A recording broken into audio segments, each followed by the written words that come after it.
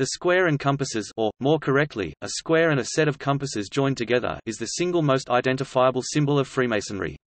Both the square and compasses are architects' tools and are used in Masonic ritual as emblems to teach symbolic lessons. Some lodges and rituals explain these symbols as lessons in conduct. For example, Duncan's Masonic Monitor of 1866 explains them as the square, to square our actions, the compasses, to circumscribe and keep us within bounds with all mankind.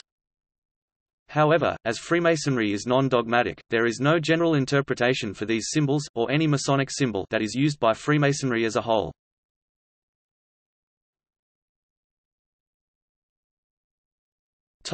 With a G. In many English-speaking countries, the square and compasses are depicted with the letter G in the center. The letter has multiple meanings, representing different words depending on the context in which it is discussed. The most common is that the G stands for geometry, and is to remind Masons that geometry and Freemasonry are synonymous terms described as being the noblest of sciences, and the basis upon which the superstructure of Freemasonry, and everything in existence in the entire universe is erected. In this context it can also stand for Great Architect of the Universe, a non-denominational reference to God.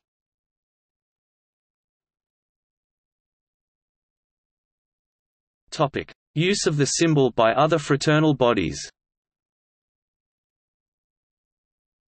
The square and compasses has used as a symbol by several organizations, sometimes with additional symbols. The Order of Free Gardeners, which adds an open pruning knife within the square and compasses. The Junior Order of United American Mechanics, which adds an arm and hammer within the square and compasses. The Independent United Order of Mechanics, which retains the symbol unchanged. The Royal Black Institution, which uses the symbol unchanged.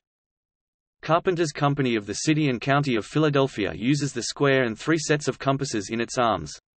The Philadelphia arms are similar to the City of London Livery Company, the Worshipful Company of Carpenters. The Incorporation of Wrights and Masons, Edinburgh Trades.